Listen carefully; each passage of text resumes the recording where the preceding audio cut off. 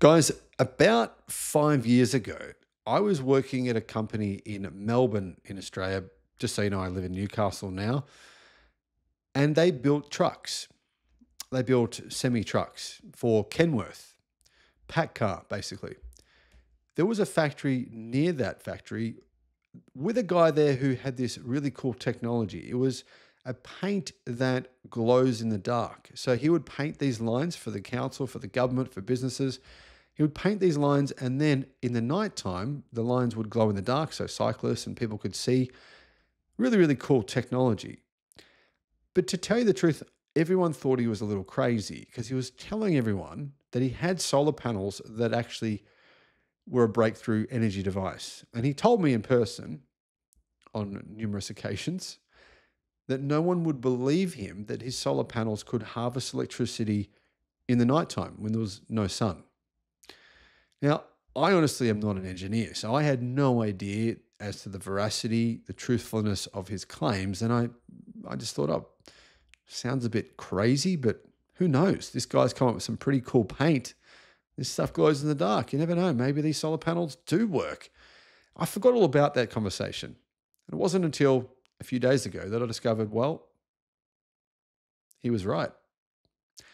Hello, my friends. Welcome to the channel. Great to have you with us. I'm Sam Evans. You're watching the Electric Viking.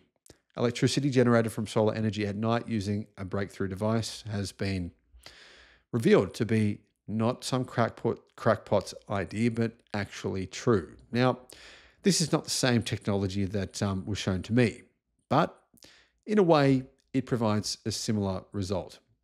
The device uses a special semiconductor to capture the Earth's infrared light and turn it into electricity. Now, there is a lot of infrared light going around. I use it to bathe myself in red light therapy. It's great. I highly recommend you do that yourself as well. In fact, guys, I have a red light therapy bracelet on my foot to try and fix my broken foot, which was a mess, absolute mess. The doctors basically said I was never going to be the same.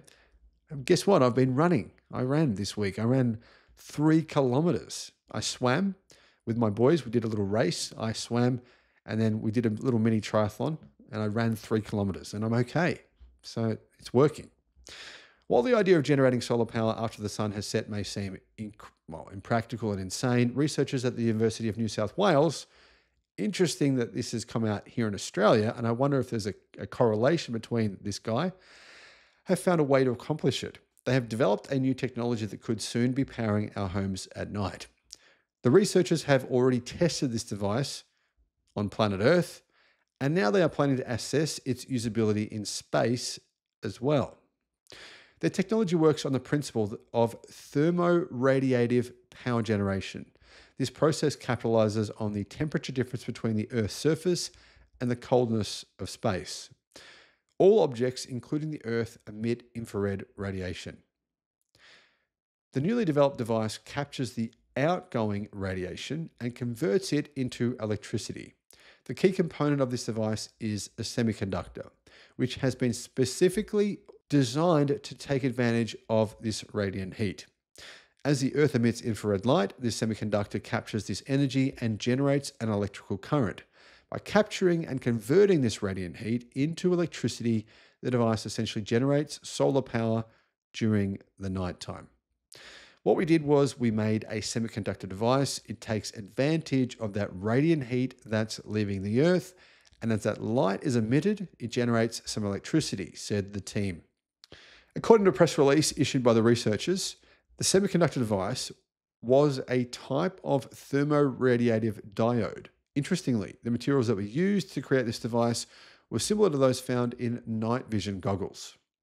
In the same way the solar cell can generate electricity by absorbing sunlight emitted from a very hot sun, the thermoradiative diode generates electricity by emitting infrared light into a colder environment, said Dr. Phoebe Pierce, one of the researchers on the project.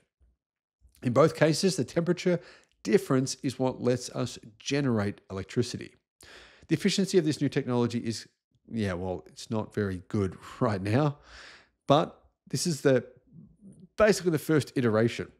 So the team is looking to make some improvements where they think that the efficiency can drastically improve. The amount of power generated is pretty small. It's 100,000 times less than that supplied by a solar panel.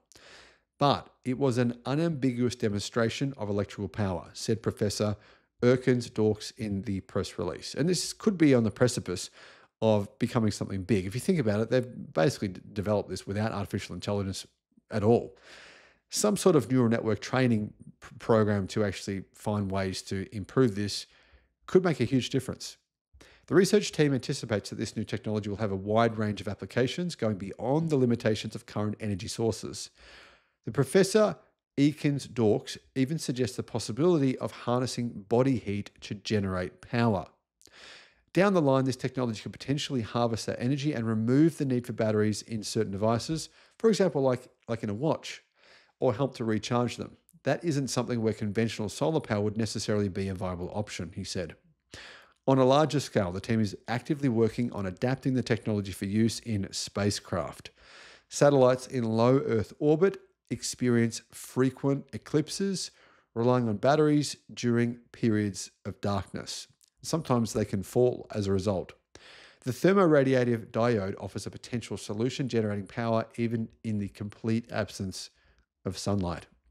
We now generate very large quantities of electricity from solar power for our homes using silicon solar cells. That technology, which was first used in space, in a similar way, we intend to fly the thermoradiative diode in space within the next 2 years.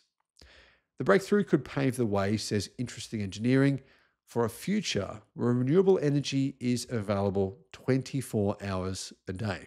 As soon as the sun goes down, then we have different devices to capture this energy.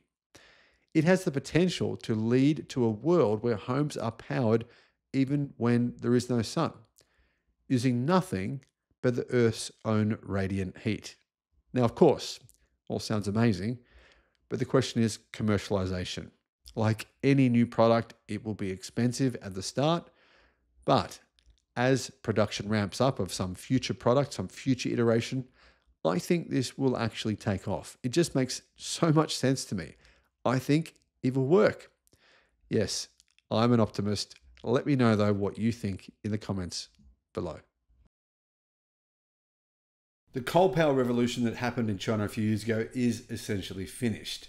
Solar has well and truly replaced it. The numbers are absolutely staggering. EV Curve Futurist, who you should follow if you're not already following him, has revealed this data, which is absolutely insane.